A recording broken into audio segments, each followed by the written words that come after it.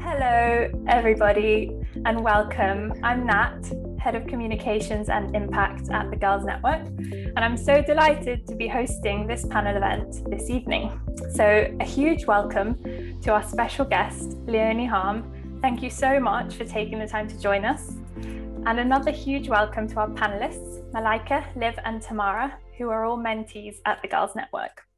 So this is a really unique series of workshops happening alongside the Aramco Team Series, which comprises 4 brand new events on the Ladies European Tour, also known as the LET, which are taking place in London, New York, Singapore, and Jeddah, starting next month until November and again next year. Some of the biggest names in golf will be taking part, and for the first time in golf history, one amateur will combine with 3 tour professionals to complete each team, and their play will have a direct bearing on the result of the event. So we're so excited to bring together 3 top elite players from this tour with the Girls Network, where we work with teenage girls across the UK to inspire and empower them to achieve their goals and shape the world. So girls, I'm sure you're going to learn a lot from our amazing guests tonight. And I also know that myself and Leonie are excited to learn from you and to be stimulated by your excellent questions. So what we're going to do is I'm going to introduce the amazing Leonie, then I'll let her tell you her story in her own words. I've then got a couple of questions just to start us off, after which I'll hand over to our brilliant young panel, who I know have some more great questions to ask you, Leonie. So let's get started. Leonie Harm was born and raised in Germany and picked up an interest in golf from an early age. When she was 15, she was involved in a car accident where she had a 1% chance of survival, but she returned to the golf course just 7 weeks later. Her bio says that what was to come could not have been predicted by any storyteller. By winning the 2014 National Women's Amateur title, she laid the foundation for an outstanding amateur career. She closed out her last year of junior competition by winning the German International Ladies Amateur Championship, the German International Girls Open, and again, the German National Amateur title. This qualified her to represent Team Europe at the 2015 Ping Junior Solheim. She started her college career at the University of Houston in January 2016. During her 7 competitive semesters in NCAA sports, she set multiple program records and claimed 4 more individual tournament titles, all while obtaining a degree in biochemical and biophysical sciences. In the summer of 2018, she successfully reclaimed the German International Ladies Amateur title just 2 weeks prior to the biggest win of her amateur career, the Ladies British Open Amateur Championship. This exceptional win helped establish her among the top women's amateur golfers in the world, with a world amateur golf ranking as high as 4th, which is the best ranking to be held by any German amateur golfer so far, male or female. She also got to test the waters of being a professional golfer through her major debut in the 2018 Rico Women's British Open and the 2019 US Women's Open. Further, she represented Team International at the 2019 Arnold Palmer Cup and Team Continent of Europe at the 2019 Vagliano Trophy, which both ended in a dominating win by her side. Leonie turned pro in January 2020. Wow, definitely feeling in the presence of greatness. I'm going to hand over to you, Leonie. And can you start just by telling us in your words how you got to where you are today? Well, thank you for that introduction. Yeah, I guess I don't know, when you've lived through it, like you don't really necessarily see it as widely as you just presented it, which, I mean, it's a fun moment for me to be like, yeah, well, that all did really happen. So yeah, thank you for that. Yeah, really, I mean, I started playing golf at a really early age. And then ever since, I just really liked the competitiveness of it, like to compete and to try and amongst the best of my age or my ability. And yeah, so for me, the only way always kind of was just forward. And yeah, obviously that car accident in 2013 did not help when I was 15 years old. That's why I was. But funny enough, like I don't really have any actual memories of that particular accident. So for me, when I like woke up from the coma, I was just like, all right, I guess we just keep going again. Like, let's do this. And obviously I also got like super lucky with my first aid on the scene, and then like the medical professionals who took care of me. So there was plenty of guardian angels out there taking care of me for me to like be actually able to recover the way I did. And I don't have any like serious lasting damage other than that I can't really hear on my right ear, which I mean, in the greater scheme of things, that's not a big loss. It's fine. So yeah, and then, well, I guess it did. I mean, it didn't.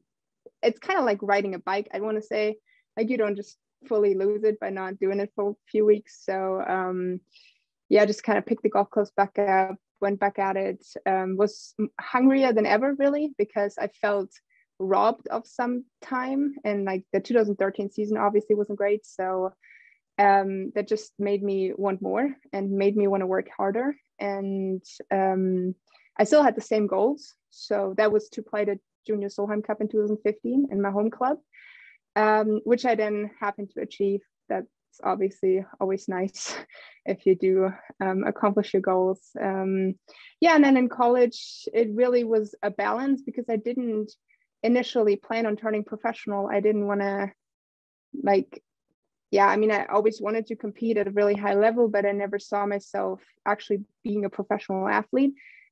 So I really focused on my degree a lot too.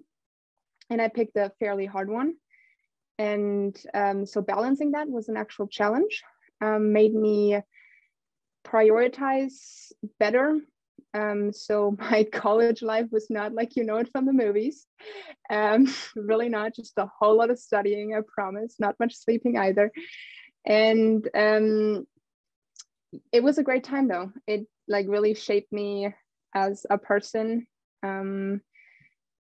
But yeah, now then like in the end, when I like did celebrate that big win at the British Am, got to compete in those major championships. And then like my time in college came to a close, and I was like, well, I'm not done yet. Like, I don't feel like golf should end yet. Like, I enjoyed my degree and I really want to do something someday in the future with that degree. And I'm really glad that I have it, but so it's not like a waste of time or energy or anything. But I'm just not ready to let go of what I worked for all those years. And I just want to see how far I can take golf. And here I am now competing on the LAT. Had a pretty decent start to this year so far. So I'm excited to keep going. Thank you so much. I was quite struck by what you said about almost being hungrier than ever. When you were able to play again after a setback. And I wonder, one of my questions was just going to be, where does motivation come from, do you think, especially at the darkest or hardest of times? Well, it like I was never really in lack of motivation because my goals were kind of set long term, so there was still a chance, or like well, maybe not a super realistic chance, but a chance to reach them. And because it got less realistic, I knew I had to invest more time, invest more energy, and invest, really more of my life into getting to those goals, which otherwise would have maybe been, I don't want to say easy. They were like, it's never easy to accomplish anything, but it wouldn't have been as challenging. But they do feel a whole lot better if it's been a real challenge to get there, because like overcoming the struggle is what really makes it worth it, I think. Because whatever's like handed to you in life easily, it's like not really special in a sense. Like I don't want to downgrade anything, but you know what I'm kind of trying to say, I think. Definitely. And what has been your experience being a woman in such a male-dominated environment? So I feel like golf is a really, really cool sport in the sense of that female golf is also attractive because really we do the same as the men. We just play shorter golf courses in a sense, like we get like a little bit of a head start, which makes it fairly equal. Like just 2 weeks ago, I played in the inaugural Scandinavian mix where we like competed with the European tour, which was just super fun to see the guys play, but to actually like face them and be like, hey, Mike, I can do the same. Like I can shoot the same score as you can. Like, and the end, the men ended up winning because it got really windy on the weekends. And then that's kind of where the higher club head speed of the men comes into play.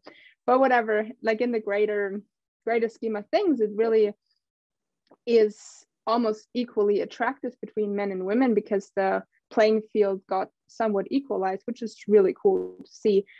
So it has, I'd say, probably an advantage over other female professional sports where it's like, I don't know, I mean, like soccer, for example, where, I mean, the field's the equal size, ball's the equal size, the same amount of players, and like they just have to grind harder because of their physical disadvantage they have biologically. But yeah, so it's really, really cool to just become the best you can be. What do you think are some of the main, if there are any, myths to bust about women and golf?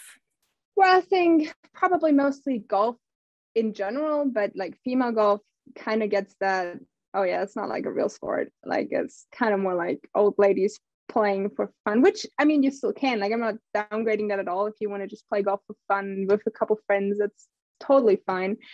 But on like a competitive level, golf is really athletic. Like I played, I think 3 weeks ago, whatever it was, at the US Open, and it's like it's physically exhausting in a sense, but like just the mental exhaustion makes it such a draining sport.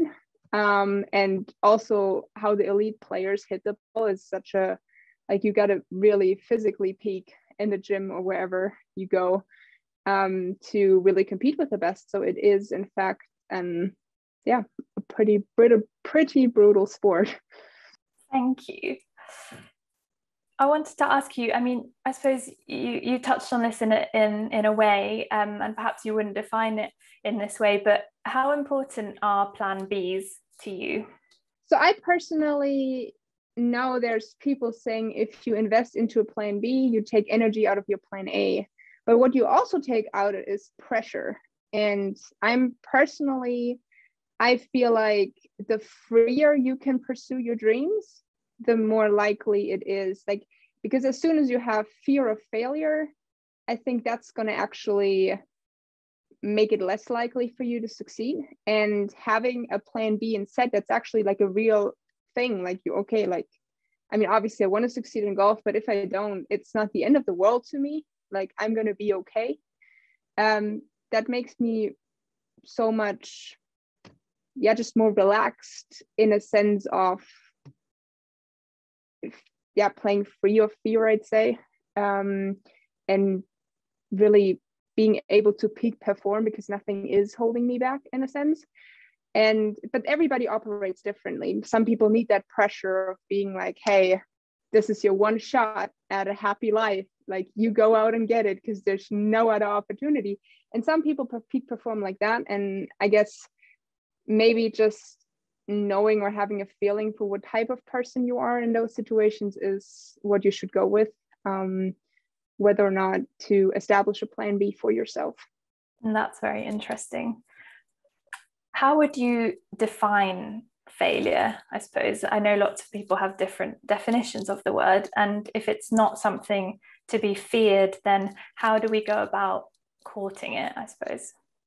So like obviously there's always the short-term failure, as in like, okay, I really wanted to do well and I didn't, so I guess that's some sort of failure, which having high expectations is necessarily a bad thing. Having expectations that you can't always meet is not a bad thing, because that just means you think like you're confident enough, you're not scared of setting high goals, right? You don't want to just go for the bare minimum so you never disappoint yourself. But in like a deeper meaning, I'd say I'd consider failure to be something to the extent of when you like look back, like a few years from now, you look back on a certain period of time in your life and you think like, man, I really could have done better with the opportunities I had. That I consider an amount of failure that's not like helpful. like you just always want to use your opportunities to the best of your abilities, and obviously be forgiving with yourself. Like making mistakes is not terrible. Like mistakes are human. That's what separates us from computers, right? But I don't, just like in an overall thing, you never want to have regrets, I guess. So it's almost about kind of, yeah, taking every opportunity that is presented to you, which I think is the perfect way to hand over to our panel, because they are all examples of young people who saw an opportunity and took it, even though I know it's possibly out of their comfort zone to be sitting here on a panel interviewing someone like you. So once again, thank you to our three panelists for being here, and over to you. I know you've got some questions prepared, but you might have some new questions that have arisen as you listen to Leonie. So I'm going to start with you, Tamara. Do you want to start us off with a question for Leonie, please?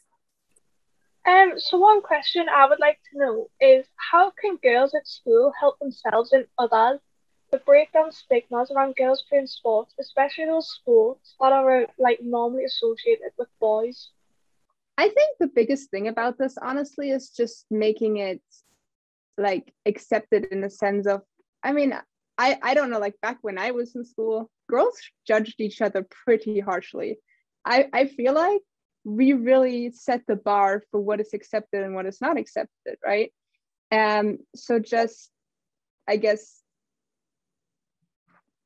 like helping each other as a community, being like, man, like I don't, like, maybe for me personally it's not sport, but I find it really, really cool that you go out and you do that sport because it's your passion, and just trying to grow an awareness of that, how everybody's different and how everybody's interests are so exciting. I mean, that's, being different is literally the most special thing. And own it, like literally go up and own it. And not everybody's always going to support you, not everybody's going to think you're cool or whatever. And like from the deep bottom of my heart, it doesn't matter like what anyone else thinks, in a sense. And like the more you wear it with confidence, the more accepted it is going to be. So there's both sides, like the internal, okay, I'm just going to stand up for my own interests because that's what I love to do, and the external, just like trying as girls to really lift each other up instead of trying to tear us down to feel better. You know what I mean? Like it's just, that's such a weak feature we sometimes show, in a sense, just trying to gossip about someone else or whatever, be like, hey, like you're so not cool because you do something or whatever, just so they feel accepted in what they do themselves. But there's no right or wrong. It's just a society that just dictates that, but it's all made up. Literally, it's all made up. None of that is real. In high school, it feels so real, but it really isn't. Like in life, it's just whenever you fulfill your passion, that's the right thing to do. Thank you. I know that advice will help many young people like myself out there. Thank you, Leonie. And I just wonder if I can interject quickly before handing over to our next panelist. Where do you think that potentially competitiveness might come from, Leonie, in teenage girls? And I suppose if someone's watching this who isn't a teenage girl, who's perhaps a teacher or a parent or a young man, what can they do to help girls embrace their differences and their passions with freedom and confidence?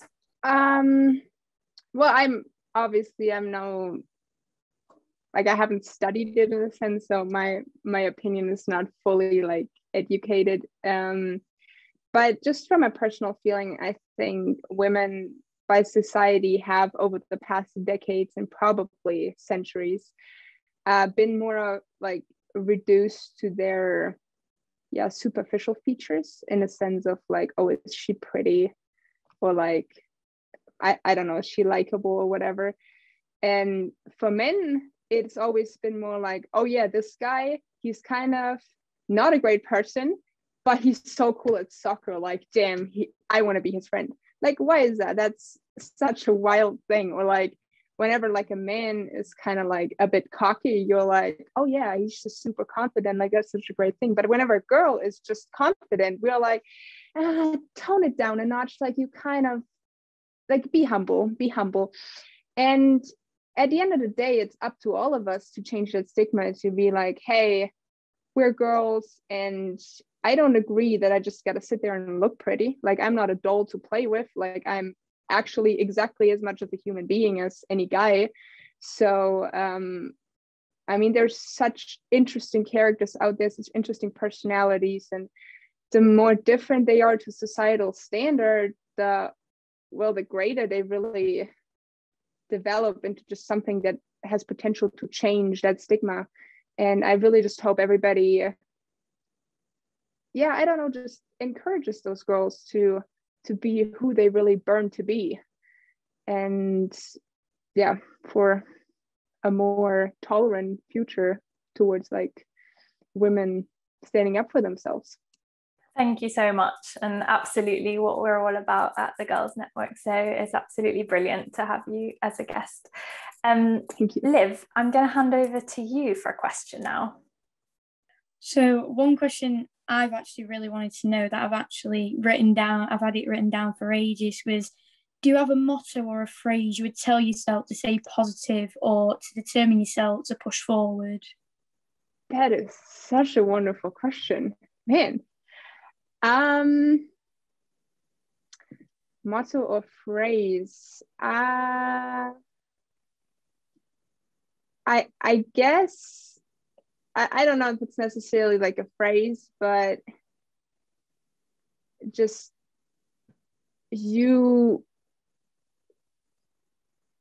so everybody is at like a different ability level, in a sense. I'm trying to just put this into context, because we're all just out there like fighting our battles, right? And we're trying to do the best we can possibly do in this very moment. And not everybody has the same opportunities. Not everybody has the same knowledge about the same things, right? Not everybody has the same skills.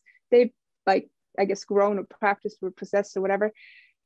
But just like to put a puzzle together of everything that you have, and that's the best puzzle you can create. And it really doesn't matter if the puzzle is complete. It is your best puzzle. And that's like what I'm always trying to tell myself. Literally at anything I do, I'm like, all right, well, this is the point now that you have to submit your puzzle.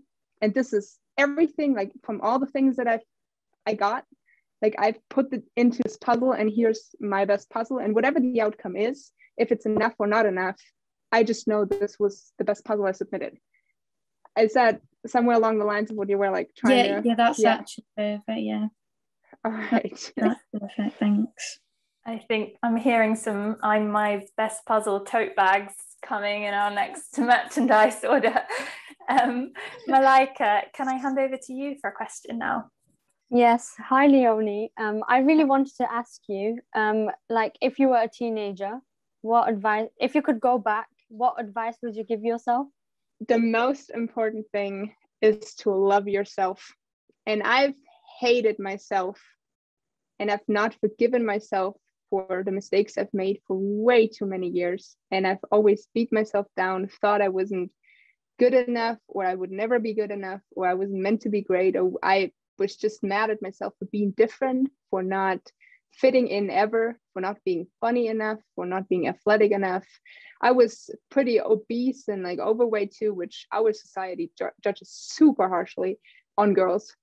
And I've always defined myself of not fitting that girl stigma that makes me a popular girl.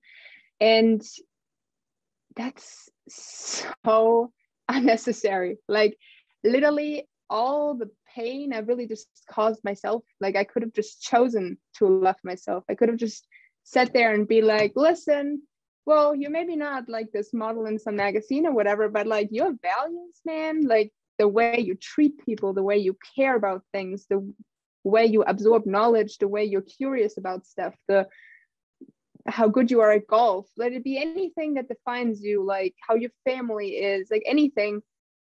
Those are values that actually matter to the core of like the human being you are. And those are what's lovable about someone. Like, everything else is fleeting, like it's temporary, right? We all grow old, we all sooner or later gonna honestly become fairly less attractive usually. I mean, there are some people that age like fine wine, but those are the really, really like big exception. But just the fact that you want to create a character that you can be proud of being, that you love, that is the most important thing in life. And I started way too late of like really accepting that or like being aware of it. And that's really something I would want to change, because at the end of the day, you are the only person who is with you your entire life. Like no other person. Like I always try to find the love of other people to make up for the love I didn't have for myself, but that is such a waste of energy, because your own love for yourself is the only thing that's ever permanent. Everything else is temporary. And like, yes, the love of a parent is also super permanent, but like, for example, which like my mom has passed like some years ago, so it's like, I mean, even that love is now not in my life anymore. Like I have to love myself because of me just being there for me. Thank you so much. That so many people can like take on board your advice, and it was like really good to hear. Thank you. Glad it helps. Thank you so much for sharing that, Leonie. It is an incredibly powerful message, and I think absolutely reinforces why you're sitting here as a role model to us today. Girls, by the way, don't wait for me if you did have any follow-up questions, or you want to unmute to ask Leonie anything at any point. Tamara, I'm going to come back to you because I know you've got a few more questions you wanted to ask. I was just wondering if when you were younger, if you had a sporting idol, and if so, who and why? So in golf, I always liked Rory McIlroy a lot, just because of how much fun he had at playing the game, which just always seemed so cool for me. And then also how he matured into being an athlete. So that was super cool for me as like a female role model. That was like kind of outside of my sport. I really like Serena Williams, just watching her, how like powerful she really is. Like, I mean, everything about her attitude just is so striking and powerful, I think. And so she's not afraid of any, or like at least it seems like she's not afraid of any challenge, and she's overcome so much in her own battles, like health problems, whatever. And I mean, literally nobody expected her to be as successful as she is, but she knew she was capable of doing it, so she just stepped up and did it. And that's just something the world needs more of, I think. Women who just are so aware of what they can do and just do it.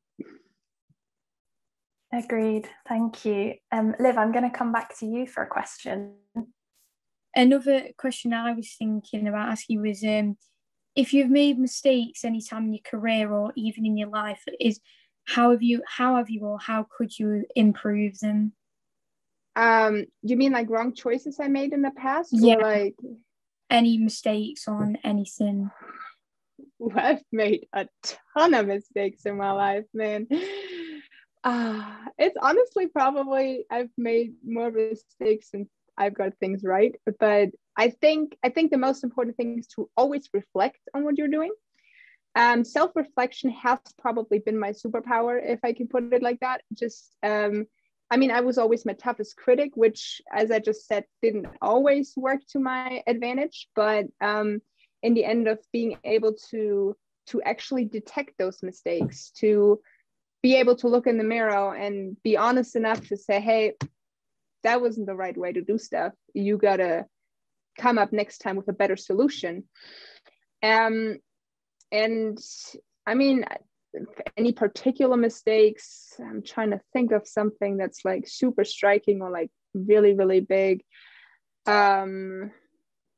Probably like super recently at the youth. So like before I started into the season, which was in South Africa in the end of May, I set myself some goals that I wanted to, like process-oriented goals that I wanted to embody for the season, where it's like, all right, for example, like I don't want to have fear before any golf shot. Like literally just be committed and confident, and it doesn't matter what the outcome is. Like just approach every shot with like really like a peaceful state, because fear is really something that can like mess up a lot of things, right? and then like just kind of like wanted to like take myself away from the result of it. But then like as soon as I got to the US Open, which was like just this massive stage, like all eyes are on you, I was like, oh damn, now I need a good result, because people are not going to care if I approach this properly or not. People want to see a result. So I suddenly like I just fell back into my old patterns, and I was more afraid of hitting bad shots, or like shots that would end up badly, than I was like approaching it in a positive way, approaching it in a confident way. And just really like noticing as soon as it happens is the only way to change it, to actually like be like, oh, hey, wait a minute, we're going to go back. We're going to settle. It's fine. You're not going to die here. Nothing to be afraid of. It's all good. It's all going to work out eventually. And it's honestly, all you can do is just put your best in that you have at the time anyways. There's no point for fear. And yeah, I guess that's probably the way to go about bad decisions or bad attitudes or approaches or whatever, just to reflect them and then find some methods to help yourself. Thank you. It's great to have my questions answered, because it will really help me like in the future or soon or whenever I need it. Happy to help. Thanks, Liv. I'm going to come to you, Malika, for another question if you have one.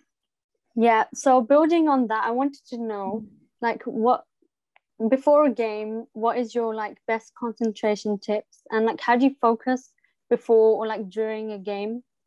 That is such a wonderful question. If you got any strategies, hit me up. No, I'm kidding. Well, I'm sort of kidding, I guess. I always go through a warm-up routine, which is more or less essentially the same. I do like to listen to music to kind of like calm myself down, get into the state where it's like, I always make the joke, it's the right balance between caffeine and adrenaline. You gotta find a mixture between enough coffee and enough excitement.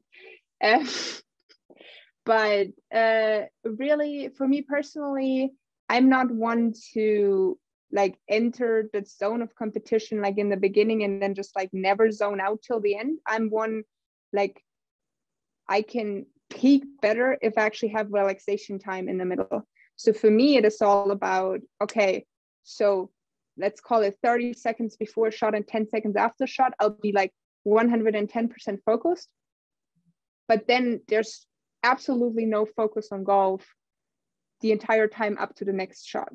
For me to be able to hold this really high level of concentration when it actually matters, because in golf you have a lot of time in between shots, right? Like you walk to your next shot, you walk to the next hole, you wait for your opponents to play, and holding even like, let's call it 90% of concentration during that time is a waste. For me personally, that's a waste of energy, and I cannot maintain that. So then I'll run out, like my batteries will run out in the end, and then maybe in the end I'll make some stupid mistakes just because I wanted to stay in the zone for too long. So that's really what for me it's been all about, to find the ability to zone in and out. Thank you so much. That was like really helpful. Thank you. So Leonie, I'm going to ask you 3 really quick fire 1-word questions, and once I've done that, I'm gonna no pressure, well, you just talked about your focus, let's see it in action, and then I'm gonna hand the floor over to the girls for any other questions that they've been wanting to ask you. So for our quick fire, Leonie, do you like Marmite? I have no clue what it is. I love that answer. Let's leave that. No clue what it is. Do you both look forward to summer or winter? Summer person. And what's your favorite Instagram account? At the Mercedes AMG Formula One Petronas whatever Instagram account, because I'm a huge Formula One fan and they just have a good balance between funny and serious. Like that a lot. Love it. Okay, I'm going to ask you one more. What's your favorite city that you've ever been to? Rome. Great choice. A lot of history in that city. Thank you.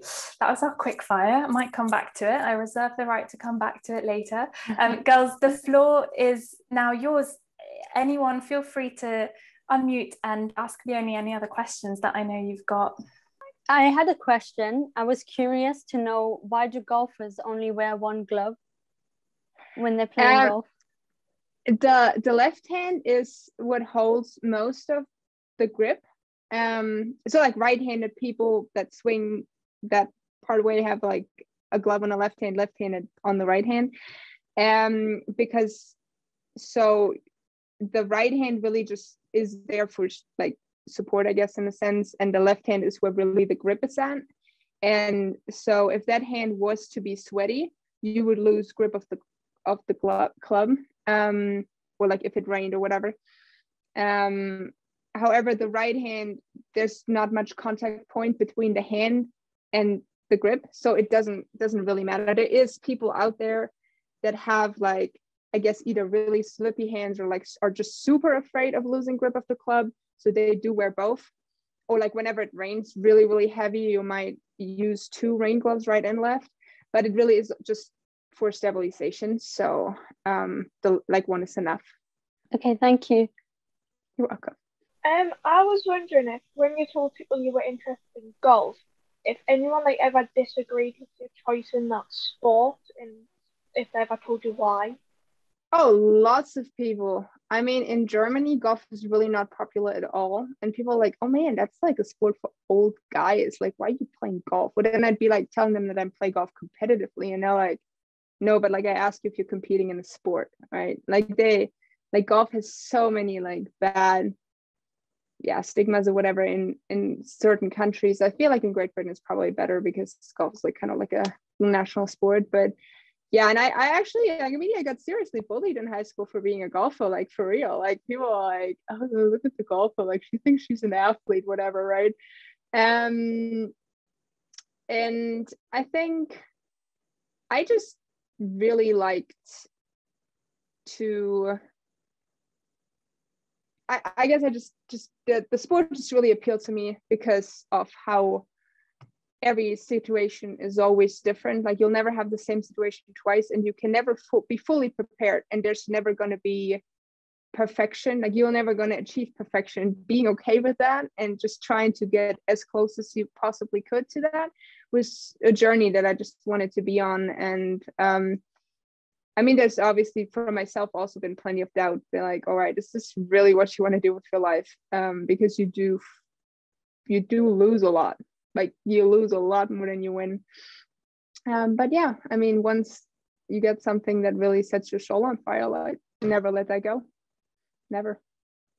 So just to follow up on that, how did you deal with all the comments in high school, etc.? I mean, obviously it made me feel bad. I mean, I was really, really sad about it because in high school, it's all about being popular, having a lot of friends, and like trying to be liked. And I really wasn't. And I mean, it wasn't just because of golf, but it was just because of a multitude of factors where I felt, I mean, I obviously had some friends that were like loyal to me and it stuck with me to the end. And well, I'm trying to find the right words to put this. It's these friendships that you do have in high school, whatever, that do actually like you because of the values that you have, the person that you are, the character you develop, like the things that make you excited. Those are the only friendships that matter in life. And those are much more important and much more long lasting than if, I don't know, the popular girl thinks that I'm popular too. You know what I mean? Nothing against the popular girl. I'm sure she has great values too. But that doesn't, in the end of the day, like those aren't friendship connections that last a long time. And they don't go to the core of what friendship should really be about. Like friends should embrace each other to become the truest version of themselves. And only the friends who pick you as your friend, even like when it doesn't seem like it's their best interest, you know, like a lot of people also just choose friendships because they're trying to increase their own popularity. And that's like your own agenda, or like their own agenda, right? And that's not a great basis for a healthy friendship, a friendship that actually makes your life better. And I think I'd rather have one real friend than like 20 friends that just hang out with me because that would make them look cool. You know what I'm saying? Does that make sense? Did it only make sense in my head? Yeah, completely agree with that. Like, everyone thinks that the more is the better, but really it should be less is more. Quality over quantity any day, literally any day. Always quality first. Thank you. Should we have one more question, and then I'm going to ask each of you, Tamara, Liv and Malika, just to share a very brief reflection, and I will do so as well on the last 40 minutes with Leonie. But does anyone have one more burning question? Another question I was wondering was, in your career, was there any tips you were given that you could tell us that would help us in our life?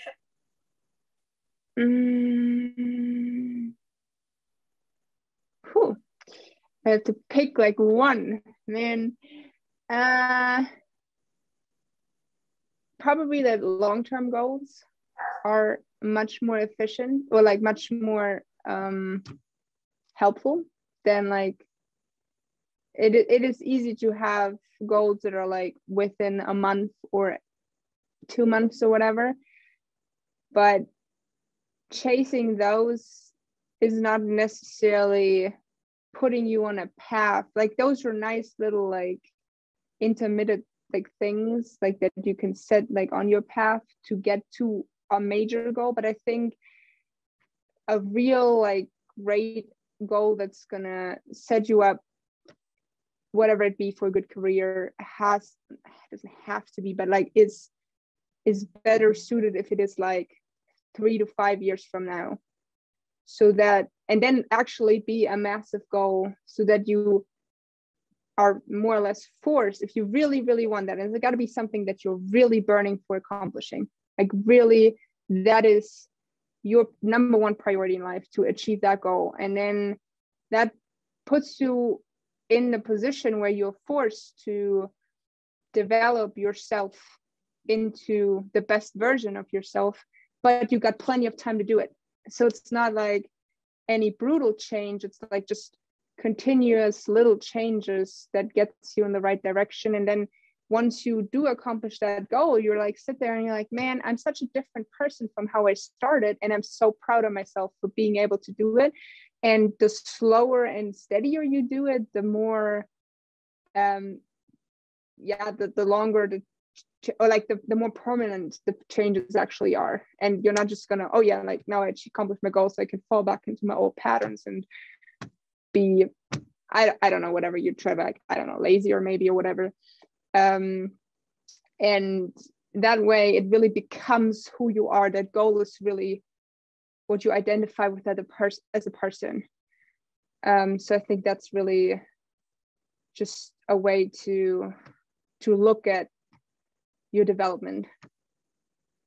Yeah, that's great explanation for me. Thanks. You're welcome. Thank you so much, Leonie. You've shared so much wisdom with us today, and it's been so inspiring to hear you speak, and you've been so generous in the way that you've shared your experiences so that we can learn from them as well. And thank you so much, panelists, as well, for bringing your insightful questions and for listening intently and for learning before our eyes and being so open with Leonie as well. I'm going to share a very brief reflection and just ask you again, just a few words to do the same. I think, Leonie, for me, what you said about the love we have for ourselves and how just what a guarantee that is as we carry on in life and we stand to lose people is just such an important thing, and it's such a useful reminder. And I think the fact that we are here listing your amazing accolades achieved in a relatively short period of time, and you sit here telling us that you've made more mistakes than you have not it's so educational, because it just makes you just want to go out there and go for it and try and try and try. So thank you so much for igniting that in us. Who would like to go first and share just a brief reflection from the last 45 minutes, panel? I'm happy to go. I think what you said on how you dealt with bullies as a sort, and all the horrible comments on because you enjoyed golf and you were out of the social norm. I think that is really helpful, especially for young girls who are going through similar things. And just like telling them that everyone is different. Stand out, because that's who you are. Thank you, Tamara. Liv, did you want to go next? I think this whole session where we've talked, I think everything you've said it inspired me a great deal. But there's like things where about when you said that when you came out your coma, how you thought, well, let's just get on with life, you know. There's no stopping me just to get out there, and you're hungry just to get back out there. It was really inspiring, because it just shows that whatever you want to achieve, you should just go and do it, and it should be your choice. And I think it's just great to hear that from someone else, to make you think that's what you should do as well. And with that, about the goals and how you could set yourself a goal, and if you accomplish that, you shouldn't sit back on it. You should carry on to achieve more and more every time. Go for it, Malika. Thank you, Liv. For this session, I've learned so much, and I think that the thing I will remember is like the small changes, and like not to be afraid of failure, and like to just go for it and focus on what you need to focus on, and just take all the opportunities, and not to be afraid to like be out there. Yeah, definitely. I think that was the most important thing. Thank you so much, everyone. And thank you so much again, Leonie Harm, from everyone at the Girls Network. And thank you again, panel. Thank you so much for having me. It was so much fun. And you were literally all so amazing. And I know you're going to go out there and achieve anything you put your mind to, because you're just some really strong girls, and ready to do it. I can feel it. You got this. Thanks for having me.